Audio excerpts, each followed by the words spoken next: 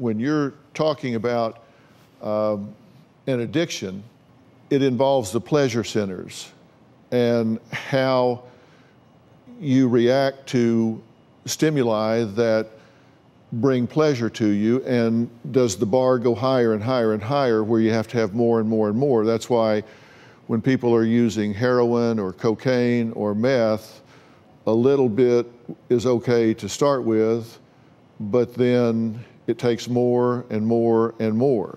And what has been indicated is that with gaming, they're beginning to see the same sort of high, the same sort of anxiety and withdrawal, which you're experiencing when you don't have access to that, because the brain has changed and it has to be changed back. There's great plasticity in the brain. It can change.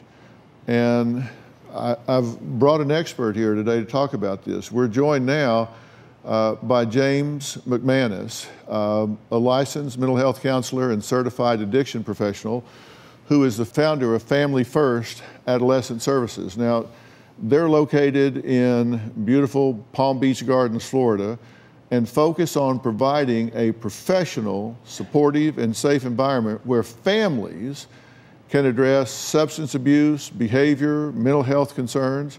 And gaming addiction is one of the things that y'all have had to start facing and dealing with, correct? Correct, Dr. Phil. And I think that in regards to problem gaming or addictive gaming, it's a symptom of an underlying cause and condition. And what we want to do is help Jake and help the family deal with that pain. He needs help with this, and you two need to up your game as co-parents.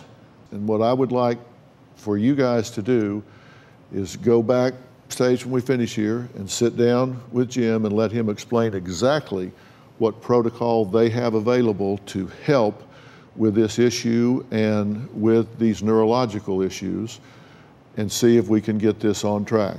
Yes. Make sense? Yes. Okay. All right. I want to thank my guests today, and a special thank you to James McManus from Family First Adolescent Services. For more information about today's show, log on to drphil.com. You can tell us what you think on Facebook and Twitter. I know this is a very hot issue because this is happening in homes across the country. And Jake, thank you for having the insight and willingness to come and talk about this.